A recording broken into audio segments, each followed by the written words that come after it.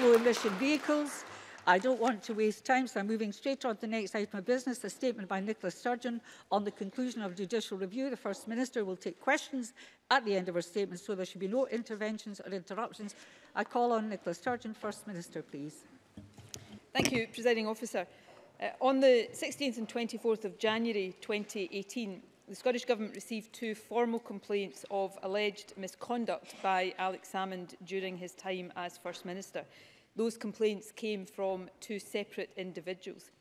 The complaints were investigated under the Procedure for Handling of Complaints Involving Current or Former Ministers, which I will refer to from here on as the procedure.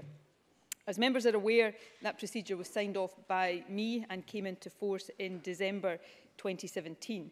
As part of that procedure, I formally delegated responsibility for investigating complaints of this nature to the Permanent Secretary. The new procedure formed part of a wider review of Scottish Government policies and processes for addressing inappropriate conduct that the Permanent Secretary was asked by the Cabinet to undertake in the wake of the Me Too allegations. That review, of course, was confirmed to Parliament by John Swinney on the 31st of October 2017. In August 2018, following the conclusion of the investigation into the complaints raised about his conduct, Alex Salmond sought a judicial review of the procedure and the way in which it had been applied to him. This morning, the Court of Session accepted a joint minute from the Scottish Government and Alex Salmond settling the action for judicial review. The Permanent Secretary issued a statement earlier today detailing the reason for the decision to settle this case, and I think it's also appropriate for these matters to be set out, at least in summary, to Parliament.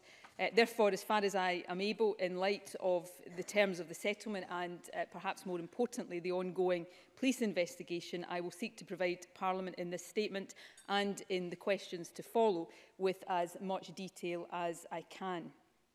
The decision to settle the case was taken by the Permanent Secretary with my support when it became clear that in one procedural respect only, albeit an important one, the application of the procedure could be perceived to have been flawed. In November 2018, Mr Salmond adjusted his petition for judicial review to advance a ground of challenge based on interaction between the complainants and the person who was subsequently appointed as investigating officer before the complaints were formalised. In late December 2018, the work being undertaken to produce relevant documents to the court in advance of the full hearing that was scheduled for next week led the government to reassess its position in relation to that ground of challenge in light of the full picture which was then available. After reassessing all the materials available, the Permanent Secretary concluded that an impression of partiality could have been created based on one specific point: contact between the person appointed as investigating officer and the 2 complainants in advance of and around the time of their complaints being formalised in January 2018. This prior contact was in the form of welfare support and guidance, which was provided to the women making complaints. And I think it is important to stress, Presiding Officer, that this support and guidance was in itself entirely legitimate and indeed entirely appropriate. As was set out in the Court of Session this morning, the Government does not accept claims that this was in any way encouraging the complaints, nor is there any suggestion that the investigating officer did in fact act in a partial way, or that either the investigation or the decisions reached were in fact partial. The Scottish Government is also confident that in all other respects the procedure which was followed was fair to all concerned. However, as members will be aware, it is a well-established principle that a process such as this must not just be impartial in fact, it must also be seen to be so. It is on that basis that the Permanent Secretary decided to settle the case and to agree that the decisions she reached about the complaints at the conclusion of the investigation should, on that ground alone, be set aside. It is important to note, as a simple matter of fact, that today's settlement has no implications one way or the other for the substance of the complaints or for the credibility of the complainants. The judicial review was never about the substance of the complaints, it was about the process of investigating those complaints. It will be open to the Scottish Government to re-investigate these complaints, subject of course to the views of the complainants. But for reasons that I'm sure the Chamber will understand, this will be considered only when the ongoing police investigation has concluded. Presiding Officer, it remains my view that the Government was right to begin an investigation when serious complaints were made and not allow them to be swept under the carpet because of the identity of the person complained about. And while in this one respect the operational application of the procedure was flawed, the Scottish Government considers the procedure itself to be robust and it does remain in place. However, the Permanent Secretary has rightly instructed a review of the procedure's application in relation to the specific point which has arisen in order to ensure that employees can have confidence in the process that will be applied should there be a need in future to investigate complaints about ministers or former ministers. There is one final point about the process that I wish to make in light of today's developments.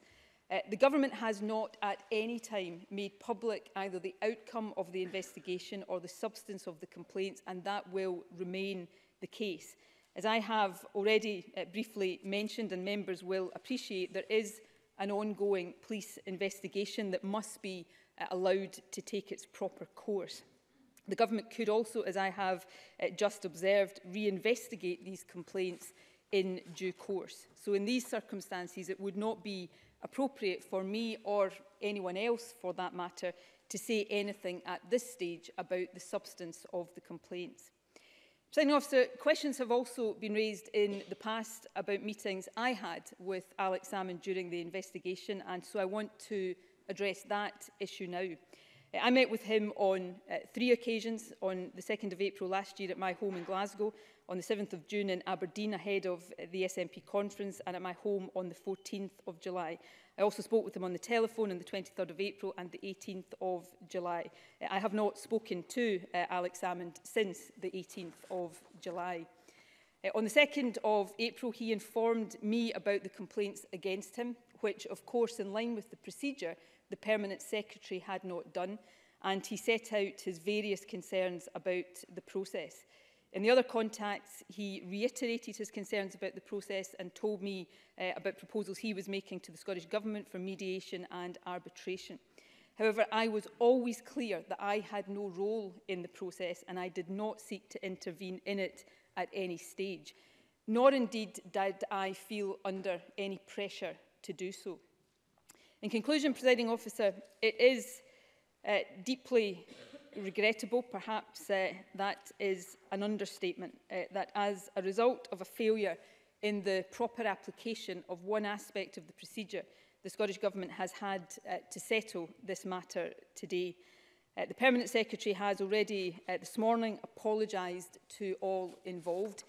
In echoing that, I want to express my regret in particular for the difficult position that the complainants have been placed in. I know the Permanent Secretary has spoken directly to both women. I can only imagine how difficult the decision to raise concerns as well as the publicity around this investigation and the judicial review must have been for them in recent months. They had every right to expect the process to be robust and beyond reproach in every aspect of it and to reach a lasting conclusion. And I am sorry that on this occasion that has not been the case. It is fair to say that in recent months all organisations have grappled with the challenge of ensuring fair and robust processes for the investigation of complaints, which can sometimes be historic in nature. It is because I personally take that task so seriously that the Scottish Government is determined to learn and apply lessons from this case so that any member of staff raising complaints in future can have confidence that every aspect of the process applied will be robust. Ensuring a robust complaints process is part of the responsibility of every organisation to provide a safe and respectful working environment. And I, as First Minister, am determined that the Scottish Government will live up to that responsibility. Thank you. The First Minister will now take questions on the issues raised in her statement. I intend to allow up to 20 minutes for questions, after which we must move to decision time. To help if members wish to ask questions, we're pressing the request to speak buttons now. And I'll call first Jackson Carlo. Mr Carlo, please. Thank you, Presiding Officer. I note that this is the subject of an ongoing police investigation which none of us must prejudice. And given the detail in the First Minister's statement, which we received just after 4:10, we will wish to reflect further. Presiding Officer, the First Minister rightly just mentioned the two complainants at the centre of this matter. And obviously the trouble is that good intentions towards complainants are worth little if the government can't meet basic standards of competence. Let's be clear, what we've witnessed today is deeply disappointing, a questionable investigation, and seemingly an SNP civil war played out at the taxpayers' expense to the tune of hundreds of thousands of pounds in legal costs. Now let me turn to some questions. Firstly, in November last year, the First Minister said this: "I am absolutely satisfied that I, the SNP and the Scottish Government have acted entirely appropriately at all stages." Now we learn this wasn't the case. Why only 2 months ago was the First Minister confidently insisting she had got everything right? Did she just not know what was going on within her own office? Secondly, and I think of crucial interest today, Presiding Officer, paragraph 12 of the Scottish Government procedure provides for the First Minister being involved at the conclusion of the process only when the outcome of the investigation is complete. In the light of this, why was the First Minister involved in a series of meetings and phone calls with Mr Salmon, about which, with respect to the latter, we are only being told today for the first time? This seems completely inappropriate in terms of the guidance within the procedure that the First Minister herself said that she had signed off just months before. And finally, let me ask this. We've learned a lot in recent months about the need to support victims of sexual harassment. In the wake of today's events, does the First Minister think it more or less likely that complainants will have the confidence to come forward? If this is the example of the Scottish Government, what hope is there reassuring others? Does she not agree that above all else, having the confidence to come forward when issues like this arise must be something that people have total confidence in doing? First Minister. Can I thank Jackson Carlo for his questions? I'm going to, I hope he will understand, not respond to the more blatant political elements to that, because I don't actually think it's appropriate. Some of his comments about civil war are simply ludicrous, and I don't think, if I was to respond on that basis, would do justice to the seriousness of the matter at hand. Let me turn to the serious questions. Firstly, Jackson Carlo asked about complainants. I think it is absolutely essential that we keep the interests of complainants at the heart of this. The Scottish Government took steps, as did many other organisations, to put in place a procedure for dealing with complaints of harassment, including complaints of sexual harassment. That procedure, in my view, is robust and remains in place. In one aspect of the application of that procedure, the Scottish Government processes have fallen short, and I deeply regret that, and that is something the Scottish Government has to reflect seriously on, and that is something the Scottish Government has got to be determined to learn lessons about. In terms of, Jackson Carlo quoted something I said. I won't quote it back because I don't have the exact terms, but to the effect that I was satisfied with the actions that the SNP, I and the Scottish Government had taken. This is an investigation that has nothing to do with the SNP, so I'll refer to myself and to the Scottish Government. At that point, I believed that was the case. And today, with the exception of the one aspect that the Government has conceded was flawed, I still believe that all of the aspects of the application of the procedure by the Government was fair and robust. Now, that is no comfort to anybody, because that one flaw has led to the decision today. Jackson Carlo asked me, did I simply not know what was going on in my government? And here we get to the nub of it. I did not know what was going on in the investigation, because the procedure said I shouldn't know what was going on in the investigation. I was informed by the investigation, yes, by Alex Salmond, but I did nothing to intervene in that process as a result of any of that. And that is, I think, an important point, and one that I am very clear on. Lastly, in terms of, does this make it more or less likely for complainants to come forward? I I'm absolutely clear that my responsibility and the government's responsibility is to make sure that we encourage, enable, empower people with complaints to come forward by putting in place robust procedures and by doing everything we can to make sure those processes are beyond reproach. If mistakes are made, as a mistake was made in this case, in good faith, but nevertheless a mistake was made, it is absolutely incumbent that lessons are learned in order that we can ensure collectively that we encourage anybody with a complaint to come forward and feel that that complaint is treated seriously and appropriately. Richard Leonard. Can I thank the First Minister for advance sight of her statement? The First Minister cannot be held responsible for the actions of her predecessor, but she is, in the end, responsible for the actions of this government. And this government has let these women down badly. Let's be clear, it takes unflinching courage to step forward and challenge powerful men and powerful institutions, which is why they deserve so much better than this.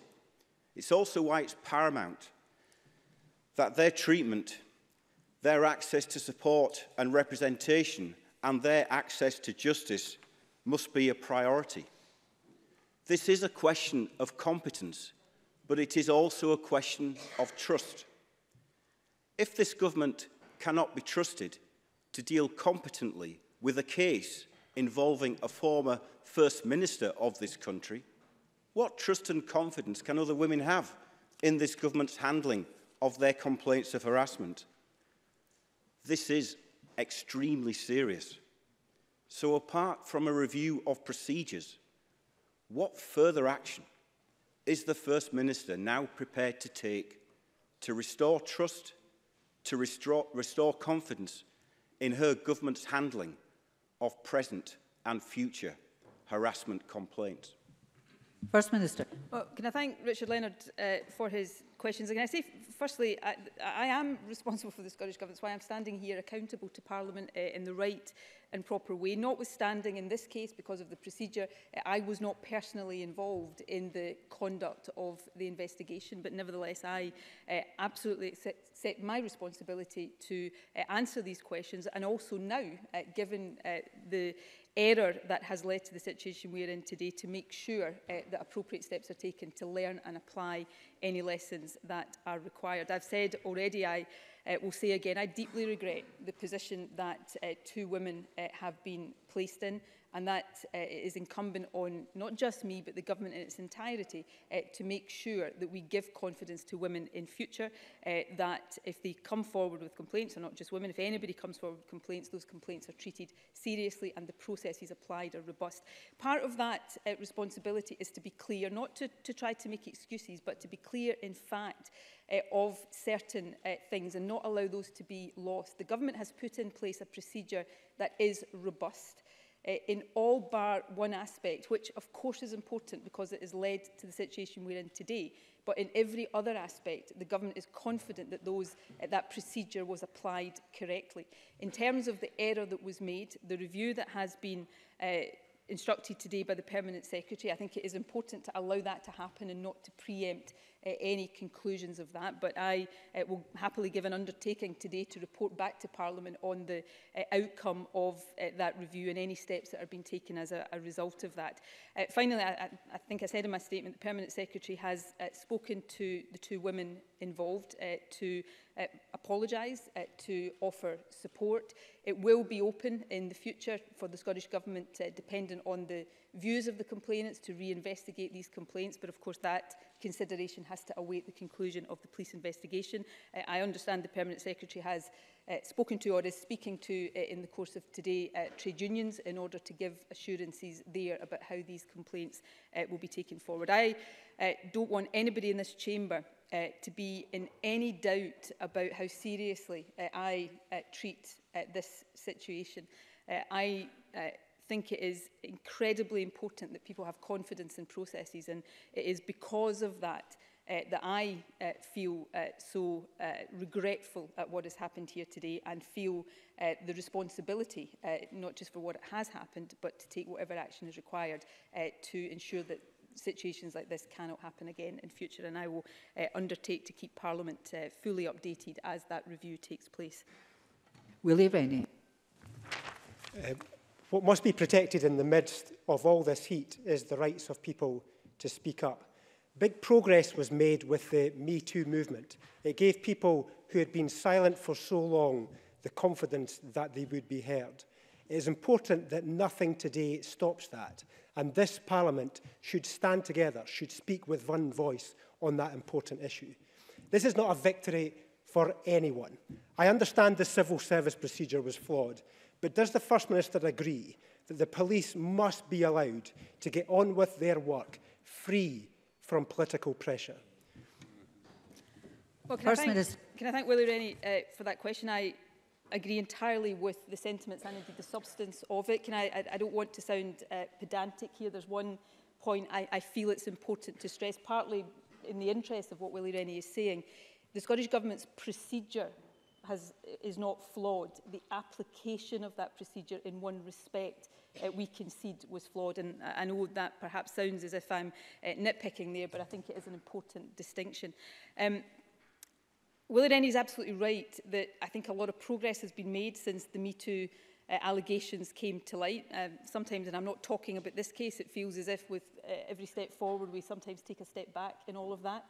But it is really important that we all encourage and make people feel that they are able to come forward. And that's why I do regret so deeply what has unfolded today. I think Willie Rennie is right to say this is not a victory for anybody. This has no implications one way or the other for the substance of the complaints. And it is important for all of us to recognise that there is a police investigation underway, and it is incumbent on all of us to ensure that we don't say anything that may impinge on that investigation, and that investigation, in the interest of everybody concerned here, is allowed to properly take its course.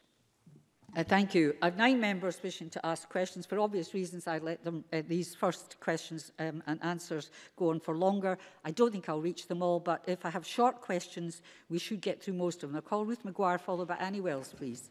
Presiding Officer, we live in a society where women and girls regularly experience harassment and sexism, whether on the street, in social settings, or indeed in their workplace. What would the First Minister say to these women and girls to give them confidence that society can change? And what should we all do, men and women, to stand up to those that perpetrate such harassment? First Minister. Well, I think Ruth Maguire raises the most important issue at the heart of this general debate. First of all, all of us, and I think all of us in this chamber, do make absolutely clear that harassment against women and girls is completely unacceptable and should not be tolerated. Secondly, we must make sure that the correct procedures are in place for dealing with that, and pertinent to this case, and this is where the Scottish Government has not got it right, that every aspect of the application of those procedures is robust and correct as well. And I think the last thing I would say, and it's a responsibility that I feel very acutely today, when mistakes are made, there is a recognition of that, a transparency around that, and a determination to make sure that we recognise that, in order that the process of putting right and learning the lessons of those mistakes helps us, rather than sets this back, actually helps us to encourage women to come forward in the future. And that's what I am determined to seek to do. Annie Wells, followed by Stuart McMillan. Thank you. I know the Permanent Secretary has spoken to these 2 women at the centre of this today, but can I ask the First Minister what support the Scottish Government will offer these women in the future? First Minister. The Scottish Government will, and as I said, as Annie Wells has recognised, the Permanent Secretary has already spoken to them, the Scottish Government will offer any support that they require. I should say one of the, I don't know if this is the right word, it's the word I will use, one of the ironies of this is that it was the giving of support to the women that has led to this situation. The support that was given to the women before their complaints were formalised was entirely legitimate and appropriate. The problem was that the person, or one of the people, because not the only person, one of the people involved in the process of giving that support subsequently became the investigating officer, and that created the impression of partiality, although there is nothing to suggest actual partiality. So the women will be offered whatever support they need. In due course, as I've said a number of times now, the re-investigation of these complaints is an option, but that consideration requires to await the end of the police investigation. Thank you. Stuart McMillan, followed by Rhoda Grant. Thank you, Presiding Officer. Can the First Minister be clear that the outcome of the decision today by the Court of Session is not an issue of guilt or innocence, but a matter of the process of handling a complaint not being properly carried out? And can she confirm that immediate and urgent steps are being taken to ensure that lessons have been learned and that staff can be confident of the procedures in place? First Minister. Well, as I said in my statement, not just this judicial review, but the lawyers amongst us in particular will know judicial reviews are not about the substance of issues. They are about the processes applied in a particular case, and that is the situation here. This judicial review, even had it not ended the way it ended today and had gone to the full hearing that was scheduled for next week, would never have been about the substance. So to use Stuart Macmillan's language, this is not about guilt or innocence. What has happened today is regrettable. It's regrettable from the perspective of Alex Salmond as well as the complainants. Everybody involved had a right to expect that this process in all respects was robust. But there are other processes underway, as has already been acknowledged, and it's very important that those processes are allowed to take their course. Lastly, in terms of lessons learned, I've already mentioned the review that the Permanent Secretary has instructed. As I said to Richard Leonard, I'm not going to preempt what that might, the direction that might go in, but I will ensure that that is thorough, and I'll ensure that that happens as quickly as possible and that Parliament is kept fully updated. Rhoda Grant, followed by Emma Harper. There have been long-standing concerns about the Scottish Government's transparency.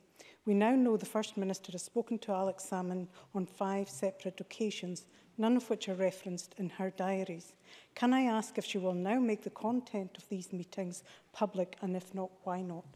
First Minister. Look, the contacts I had with Alex Salmond, and I've set out the dates of these today, were not government meetings. I've known as a friend and colleague Alex Salmond for 30 years. He's not at this present time, but he was then a member of my party. People can make judgments on the decisions I took.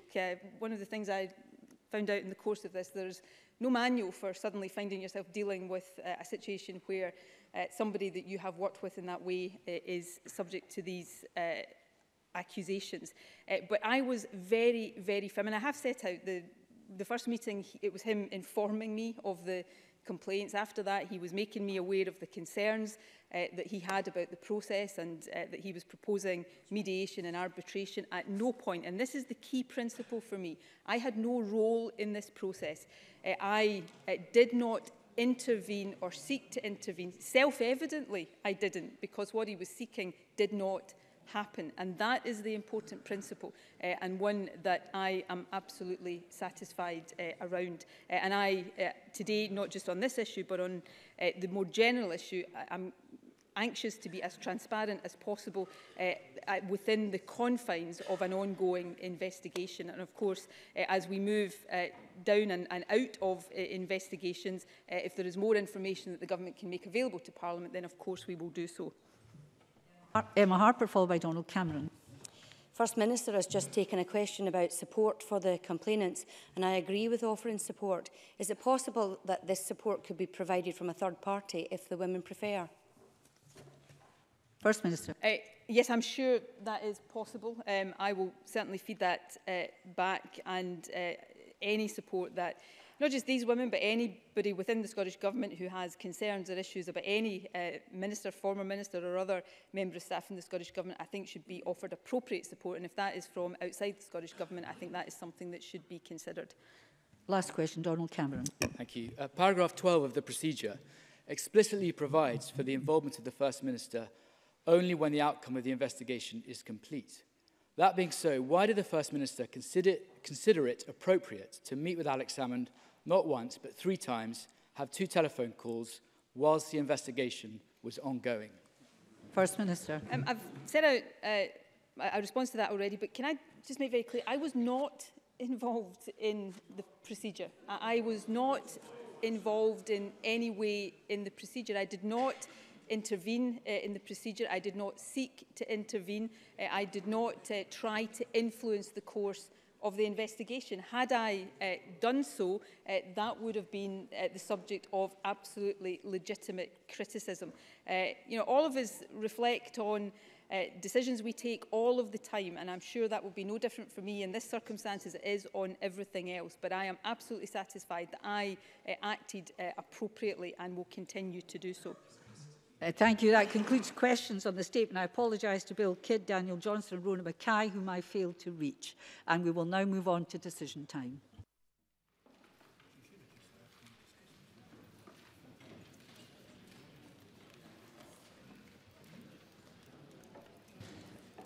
Thank you, Anne. We turn straight to decision time. The first question is that Amendment 15243.3 in the name of Jamie Green, which seeks to amend motion 15243 in the name of Michael Matheson on ultra-low emission vehicles be agreed. Are we all agreed? Yes. We are agreed. The next question is that Amendment 15243.4 in the name of Colin Smith, which seeks to amend the motion in the name of Michael Matheson be agreed. Are we all agreed? Yes. We are agreed. The next question is that Amendment 15243.1 in the name of John Finney, which seeks to amend the motion in the name of Michael Matheson be agreed. Are we all agreed? Yes. Are we all agreed? Yes. We are agreed. The next question is that Amendment 15243.2 in the name of Liam MacArthur, which seeks to amend the motion in the name of Michael Matheson be agreed. Are we all agreed? No. We're not agreed. We'll move to a vote and members may cast their votes now.